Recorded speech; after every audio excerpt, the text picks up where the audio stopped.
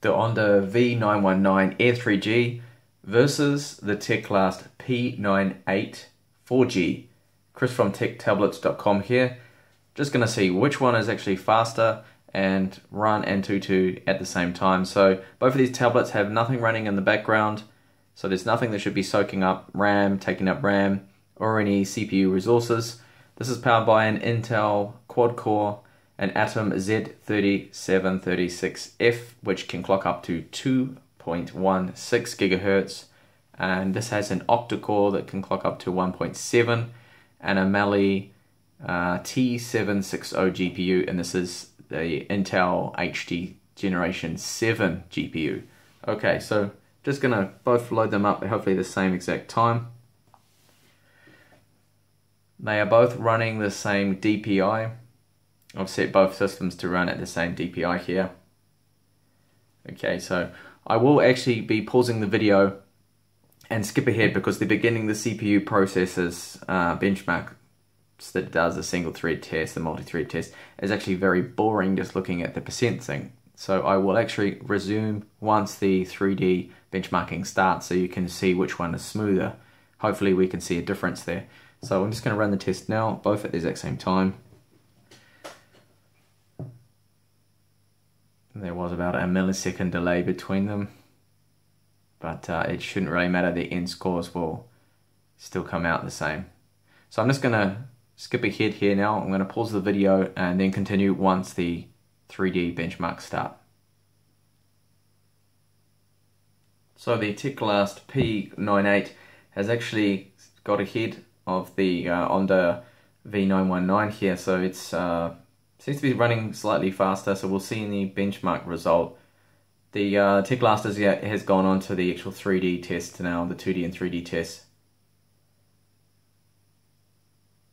I'm hoping it will catch up so we can see which one is smoother.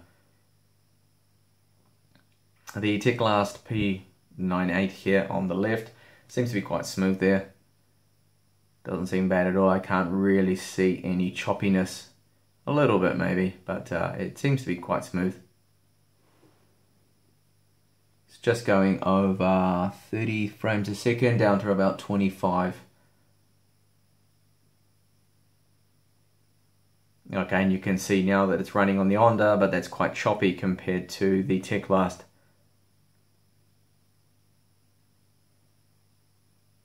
Definitely a big difference there in the smoothness.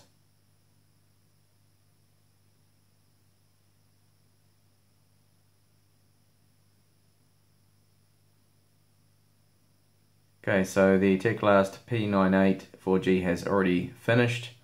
The score is 40,071, so not too bad of a score. It's just below the Samsung Galaxy S5.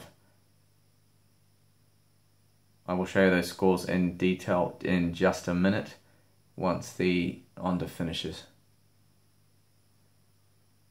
And the Onda score is 31,851. So that's quite a bit less, which is interesting because the scores were the other way around when testing 3D Mark. So I'll show you the details here on both of them. So you can clearly see the scores now. If you have a look, just closely go and have a look here, see if we can get the camera to focus on those scores. Sorry about the reflection.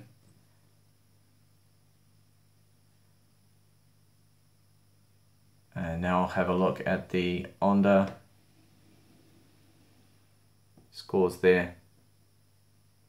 So you can see there is a bit of a difference there when it comes to the 3D graphics. 5,114 on the Onda and 7,047 on the Teclast, which is interesting. As I mentioned with 3D Mark, if you check out my other videos, there is a benchmark with 3D Mark on the benchmark video with the tablet, and it actually works out to be less the other way around. So maybe it's down to poor kernel optimization of the ROM, maybe something that Teclast hopefully will address in the new updates that they'll be sending out for this tablet. Hopefully they will be updating to Android 5 Lollipop which this system supports for 64-bit. So it would be good to see that. If you like this video, please give me a thumbs up. That would be very kind of you. And do subscribe for more up and coming videos. And I hope to see you in my next video. Bye for now.